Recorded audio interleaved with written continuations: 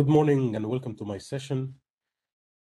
My name is Ahmed Hashim, and today I'm going to talk about designing and implementation of cloud design patterns for Cisco NSO.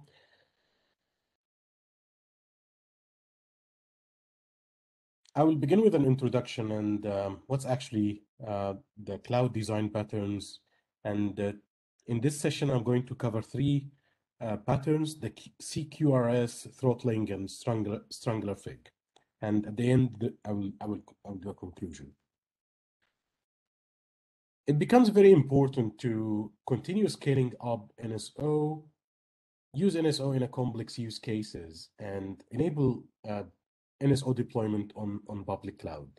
The usage of service provider and enterprise customers for NSO is exponentially growing, and the network itself grows.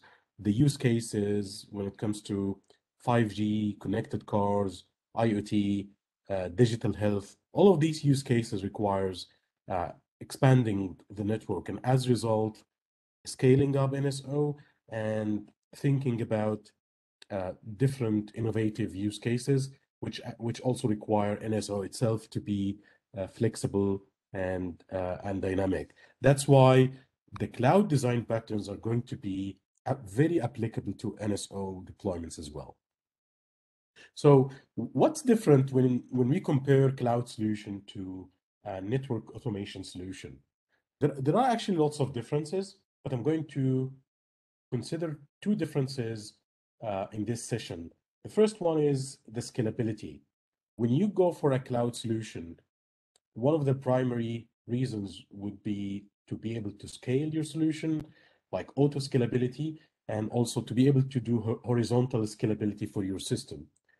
The second difference would be distributed deployment. You can have a cloud-based solution which deployed in multiple regions across the world and serving your users from a nearby data center, basically, and use techniques like database sharding to make sure that data is segmented and data is stored closer to where people are looking for it, and even using of read-only database replication and cache storage in your application. So these two things are making cloud solution very much different from standard application. But what are the cloud design patterns, and why do we need that? So the design pattern in general is a solution to a problem that people face very often. And this solution could be reused. You don't need to reinvent the wheel. So, and design patterns categories, or cloud design patterns particularly categories, are data management, design and implementation, and messaging. Data management, like database sharding, as I was mentioned earlier, or CQRS, as I'm going to explain in this presentation. Design and implementation is something like Strangler Fig pattern, which I'm going to explain in this session as well. Messaging, that's very popular usage, like using of asynchronous request and publish subscribe pattern or priority queue in your messaging or in your application, and how basically you can make your application loosely coupled in order to scale and respond to the increase of the usage of your application. So I will start with the first design pattern, command and query responsibility segregation, or for short, it's CQRS. The purpose of this pattern is to separate read operations from update operation when it comes to your data storage. So if you have a database, by default, you do all the operations on your database. And CQRS implementation here is to have another copy from your database, a read-only copy that can be used only for read operation, and your main database could be used for the rest of the operation. The benefits here are you will maximize the performance and scalability of your solution. You can also secure your data to have read-only access to a particular a particular node. Of course, you can do it in different other ways. Let's talk about read versus write, or CQRS, when it comes to a cloud solution. And here I'm going to take social media as a popular example. If the social media platform allow the user to post a content, this content could be a text or image or video or a mix. The content will be written once into the platform. Hundreds and thousands of users are going to read it. So technically, the database and the storage could be different. The specification of the storage could be different because you don't need the same performance when it comes to read versus write. So you can use particular storage to write to write the content, and faster storage to enable users to read. Or you can even have a cache, in-memory cache, to be used to allow users to read the content. The social media platform, in order to achieve high availability and eventual consistency of the database, it makes copies of the same data in multiple regions. And this makes also the access to this content is much faster. One of the popular ways to enhance performance and to enable the business intelligence in your application by having a read-only data replica from the whole database that will be used only by analytics application to generate reports, dashboard, and insights. So this is how it will look when it comes to implementing CQRS in a standard, let's say, web application or cloud application. You need to have a main database that handle write, update, and delete, another database which is read-only, and synchronization is managed between both, which gives you eventual consistency. And from the user interface or your controller or the backend, depends on the design of your application. You need to separate. Any query will go to a particular service that will read from the read-only database, and any command like update, delete, or create will go to the command service, which will use the primary database. How this is related to Cisco NSO? That's the interesting question. So in this diagram, I'm showing a typical NSO environment where we have active node and two standby nodes. So you can have actually multiple standbys in your deployment to achieve GA redundancy. And this will be synchronized from the primary database. And if you want also, you can have synchronization between standby one and the other standby nodes as well. And using of the virtual IP as a load balancer to basically used by the users. So northbound systems and users are using the VIP, and the VIP points to the primary NSO instance. In case of failover, there will be a switch. One of the standby nodes will become the master and take over the master role and start serving a northbound system.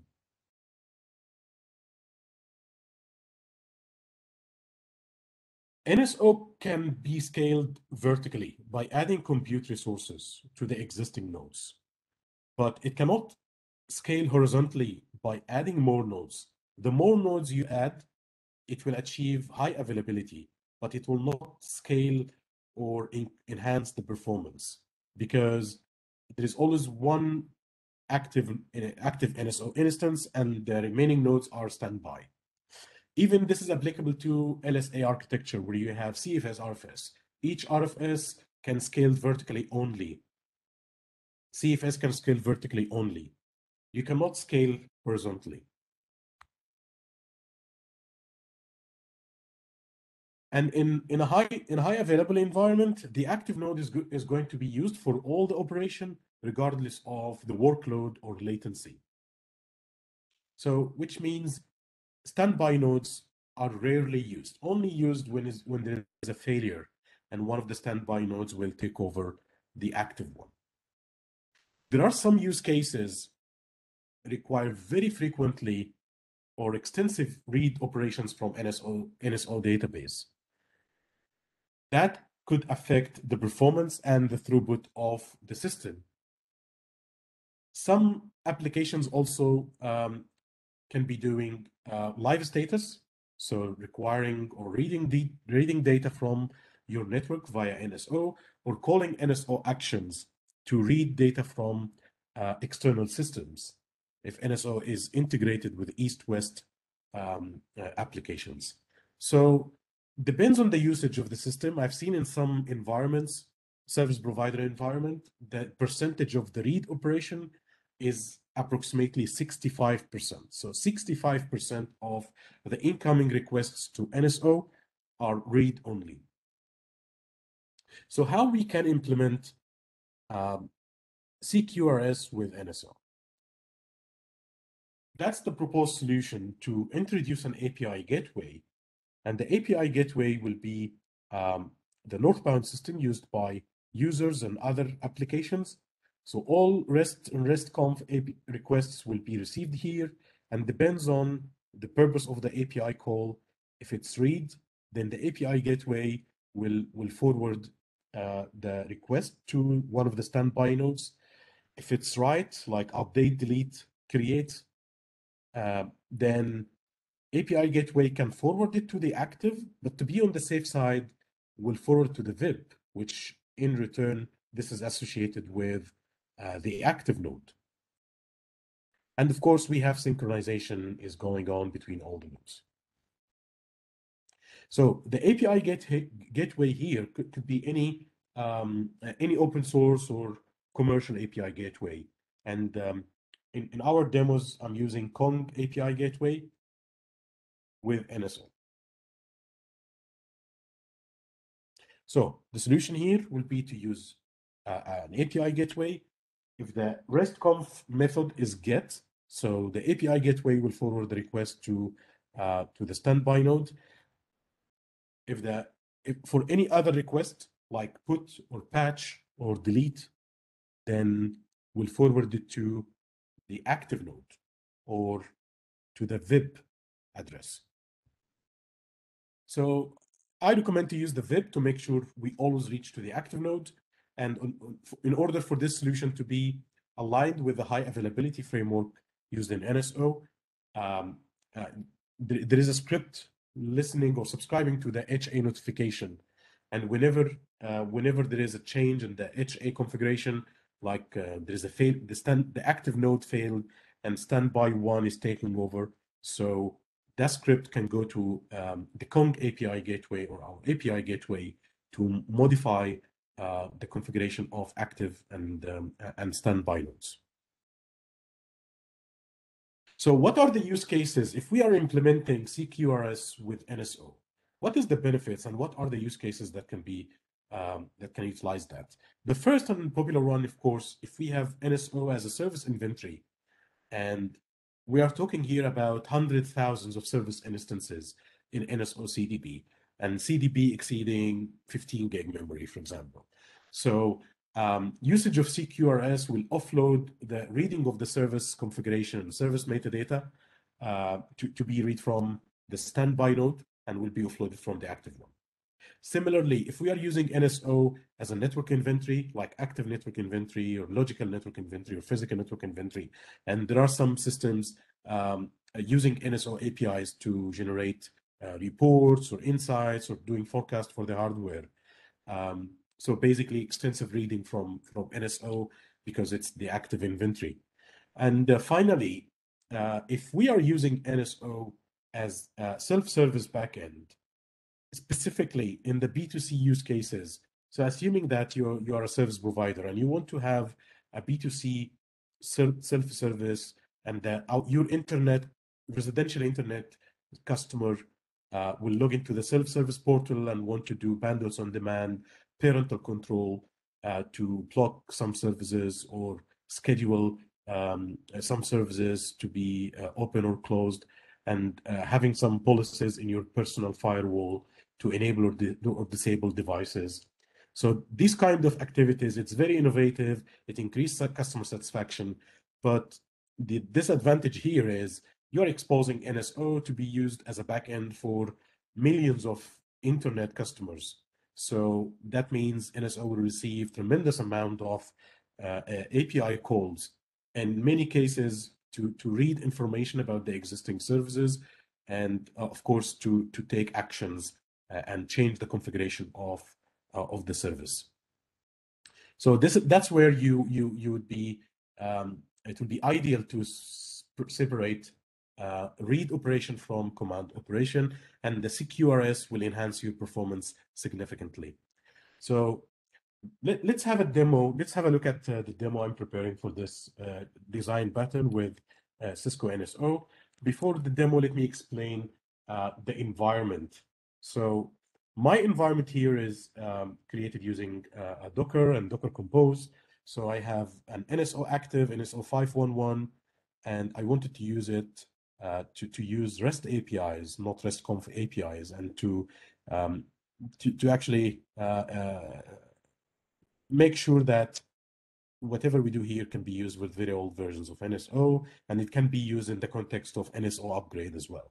So I'm exposing two ports here, 8080 and 48s, and the port 8001 would be the port used for NSO active, and the IP address is 10003. This is the standby NSO. IP address is 10004, and the ports 8003 and 8004. And then the Kong and Kong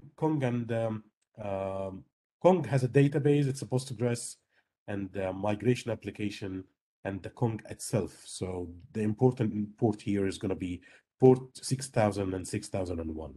So these are the ports that will be exposed to my local host.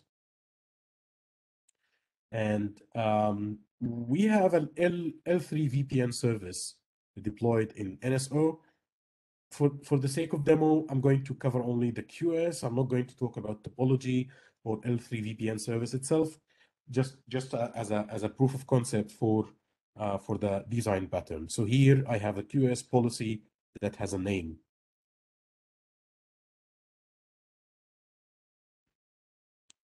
So that's about the environment and the service itself.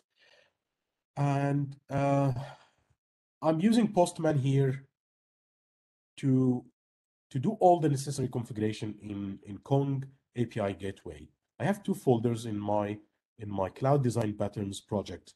The first one is for NSO. This is a direct NSO APIs. So here I'm using localhost on port 8001. That would be for the active node. And all of this is the QoS. So this is to get list of QoS from NSO directly. If we run it, this is the QoS policies we have: bronze, demo 525, gold, and silver. Similarly, I have for topology and L3 VPN, but this is not my concern right now. I hope we don't need this again. Let me close it to avoid confusion. But now let's have a look at the Kong APIs itself. So I'm using Postman to do the Kong configuration and also to use the Kong service itself. So in order to have an Kong API gateway on top of NSO to implement the CQRS, I need to have two services. The first service for read only. So I call it NSO QoS read. And I'm using here the standby node port 8080. So this is the QoS URL, and this is the standby node. And similarly, for write, I'm using the active one, 10003, the same URL. So I create like two services in Kong, one for read and one for write. And I'm going to use to create a route for each one, but having the same path, /QoS. So basically here I'm saying in NSO QoS read service, create a route, which is /QoS, and use it only if the method is get. Similarly, here, I have NSO QoS write.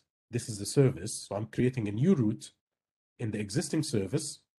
And the path for this route is QoS, the same one I used here, but the methods are only delete and post. So if I do post or delete, we'll go to this service. If I do get, I will go to that service, NSO QoS read. So these are the necessary configuration to do to basically have a proxy for in Kong API for our NSO QoS service. So if I want to do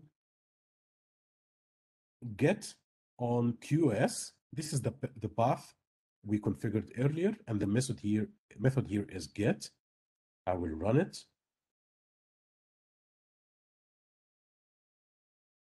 Okay, so I have an API rate limit exceeded because I pass the hourly limit.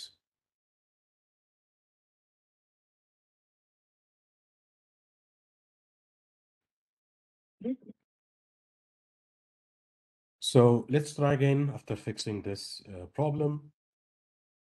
When we send the request to, if you remember, the Kong API gateway on port 6000, and the path is QoS and method is get. So this will go to the standby NSO node, and I'm getting the same results we have seen before. Let's have a look at the create QoS. And here I'm using, I'm creating a policy called demo and attached to it random number generated by this pre-request script. And still I'm using Kong API proxy, the service, and the path is QoS. So the Kong API gateway will understand that if this is a post and the path is QoS, it will forward to the active NSO node, or the VIP, depends on your configuration.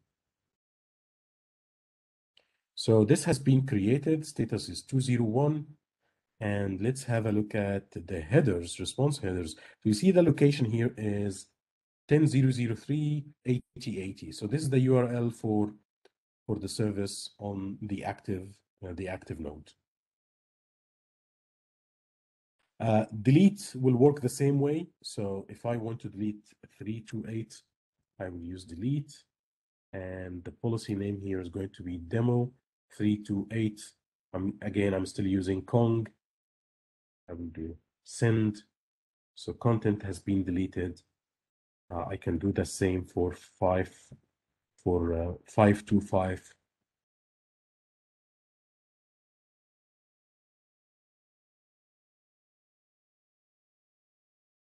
Content has been deleted.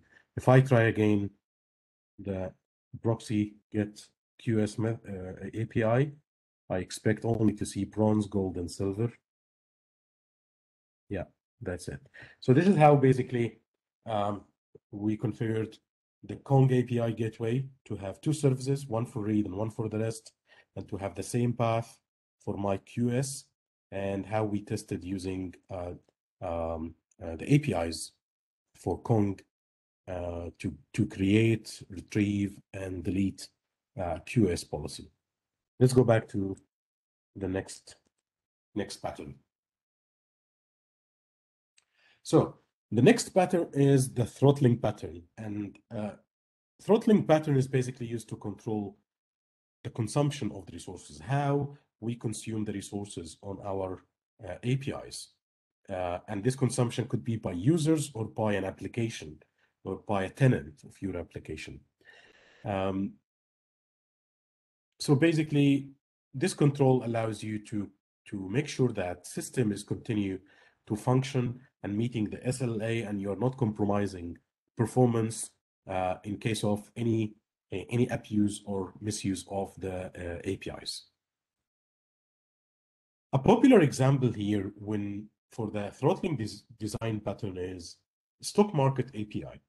So let's assume company A is offering an API as a service to allow users to fetch stock market prices and data.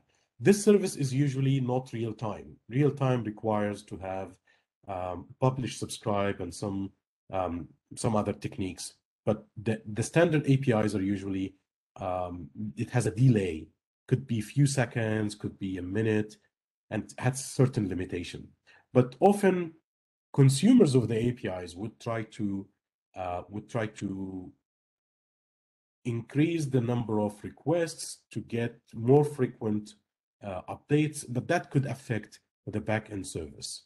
So the owner of application A for the stock market API will need to introduce rate limit to say like every consumer can send up to 5 requests per second to retrieve prices for a particular symbol, or let's say 1 request every 10 seconds for a particular symbol.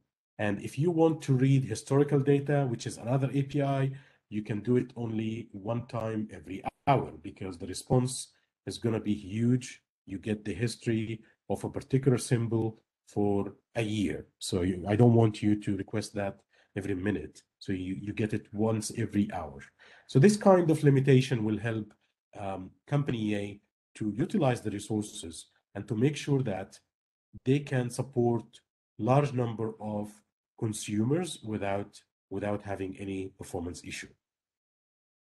So basically, if the usage of a particular user is in A, this is normal.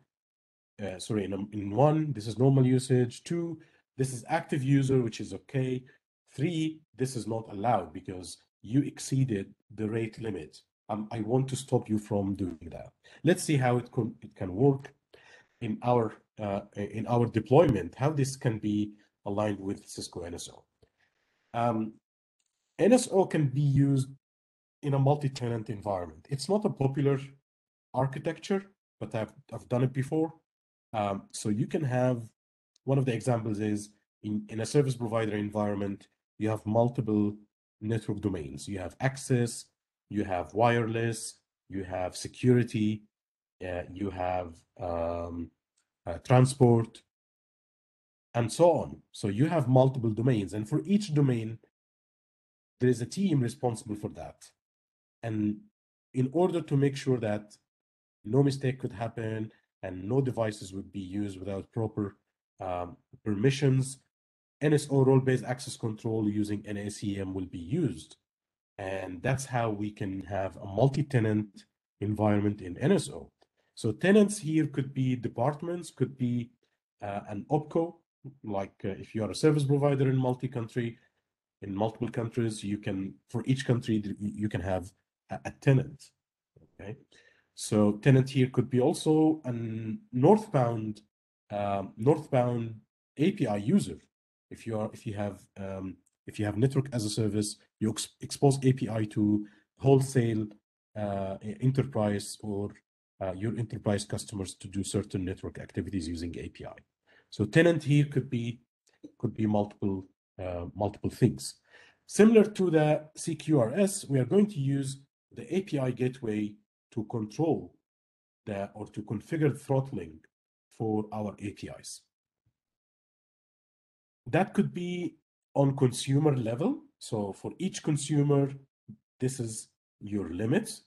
You can do fine-grained rate limit as well. So for every consumer, this particular URL, you can do X number per seconds and Y numbers per hours. So you can have multiple policies for rate limits. So the use cases here, as I mentioned, that could be used for network as a service, B2B users. You can have, you can sustain NSO environment in a multi-tenant deployment. And you can limit, if you have a B2C use cases, as I explained in the CQRS design pattern, you want your residential internet consumers to enjoy these services, but you want to make sure they don't exceed the regular usage. For example, change your bandwidth on demand once every day, okay? Otherwise, you're going to make the billing system really, your bill will look really funny, like switching between different speeds on the same day. So even it has a business justification here. So once a day, you can call the bandwidth on demand API. And parental control, if you want to schedule service up or down, you can do it like 2 times a day, and so on. So basically, control how people are using your APIs. And finally, you could have in existing NSO deployment most of the service providers are using tools for bulk service activation and deactivation, and this requires running lots of activation and creation of service and changing of service every day. Depends on the data you get from billing system, and very often it will require executing that in off-peak time to avoid affecting the service, but it can affect the service as well for any use cases like closed loop assurance. And some service providers are running this script every 6 hours because they have millions and millions of customers.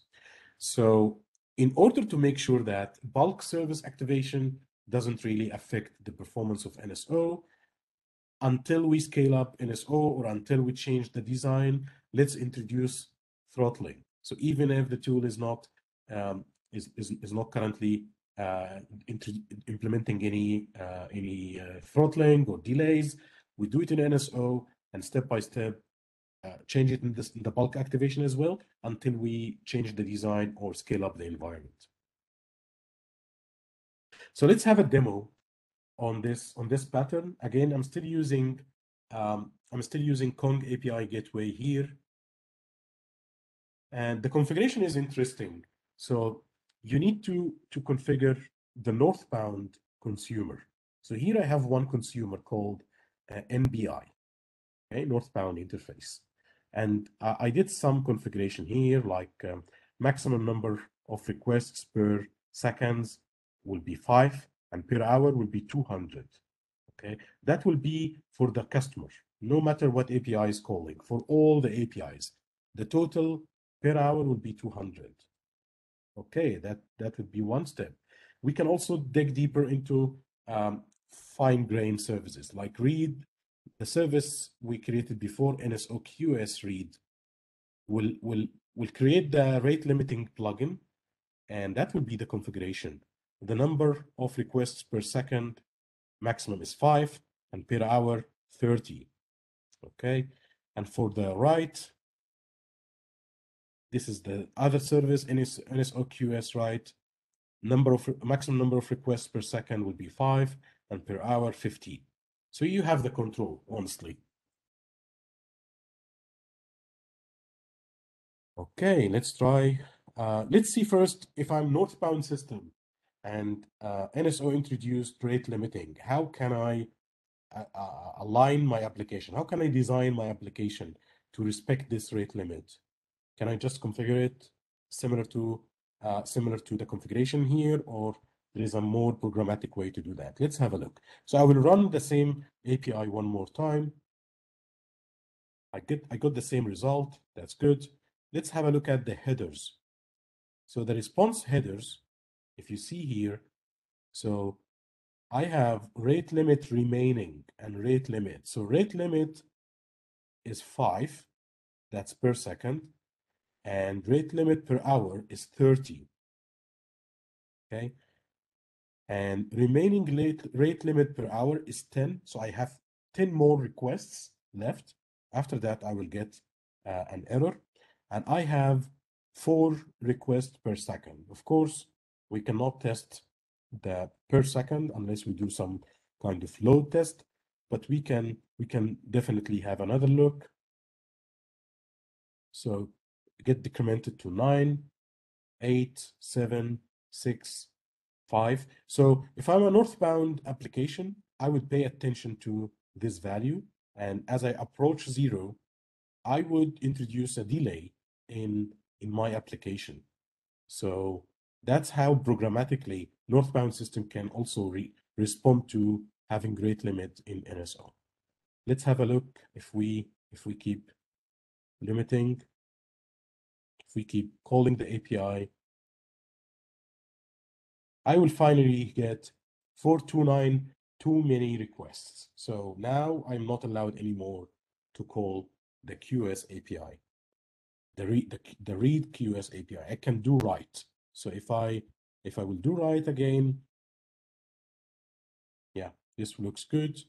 I have here, I still have 11 more left per hour, the current hour. So I can keep creating until I get there. And the total should not exceed 200 because for the northbound API user I have, the maximum per hour is 200. And you can have really complex policies when it comes to rate limiting. Yeah, based on the service, based on the consumer, you name it. All right, that's how we implemented the throttling with NSO. Let's go to our third and last design pattern, Strangler Fig pattern.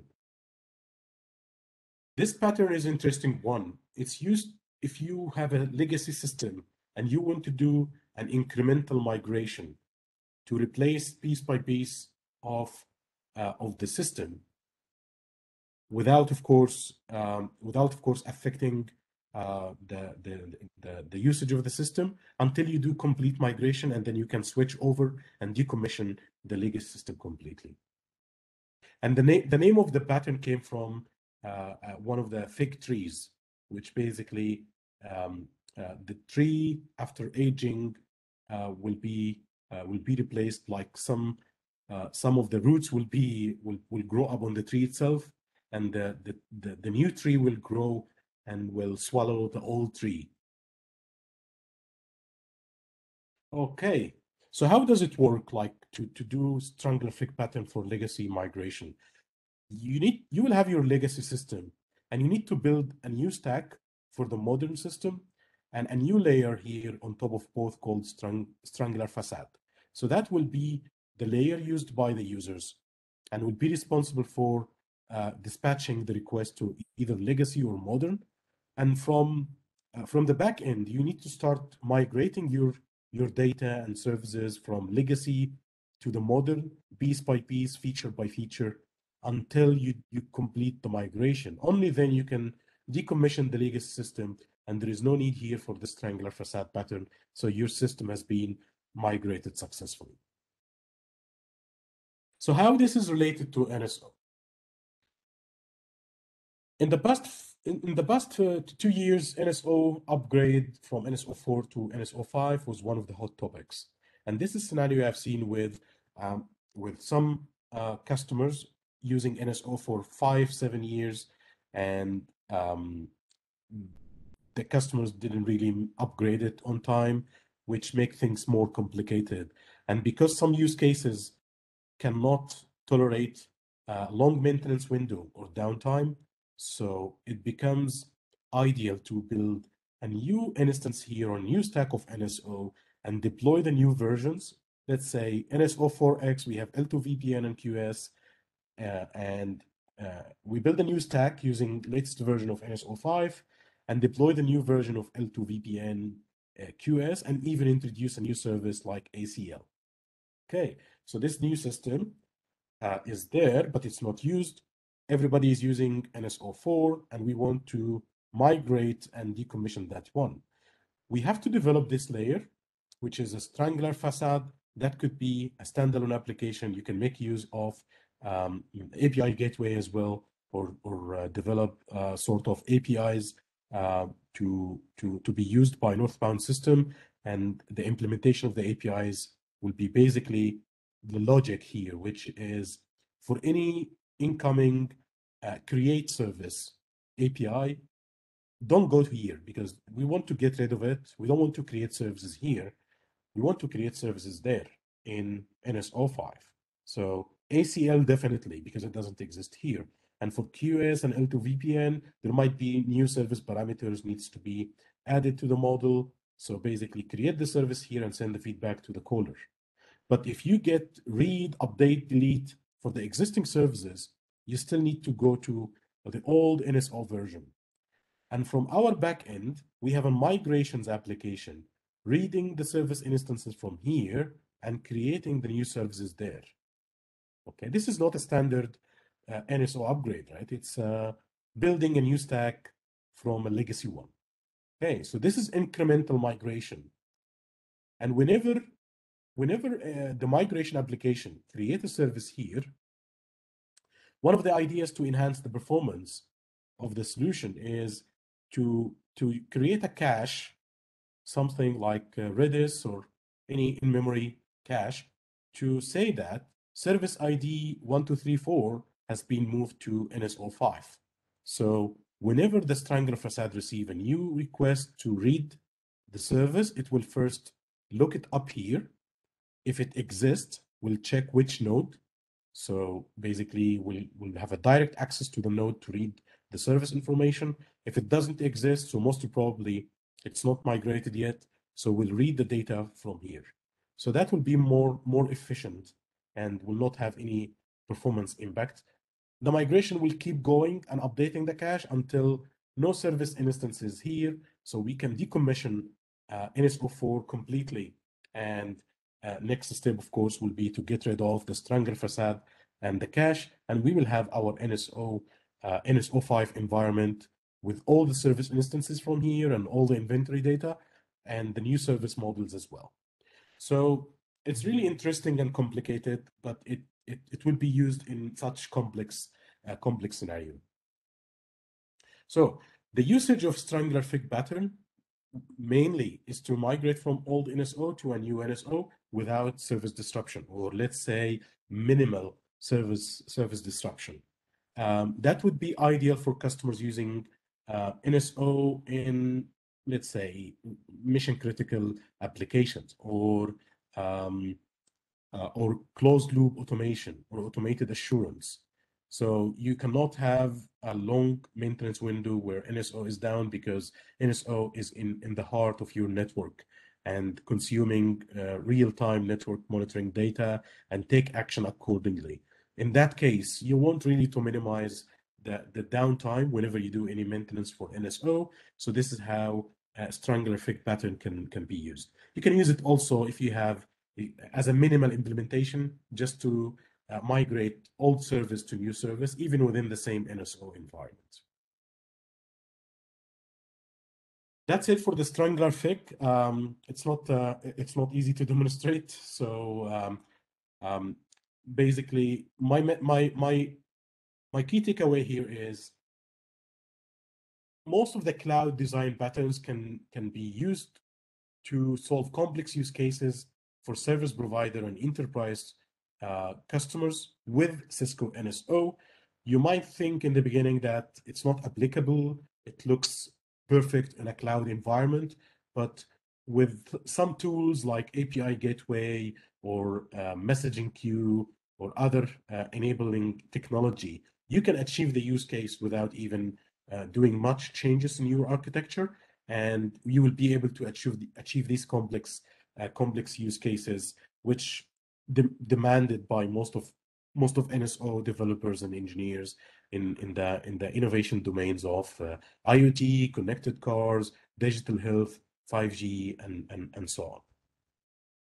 So finally, as I said in the beginning, it's very important to continue scaling up, enhancing performance, and use NSO in complex use case as it is capable of, and enable deploying NSO in public cloud. So these patterns will help you to, even if you move to public cloud completely, to achieve the same expectation from a cloud solution.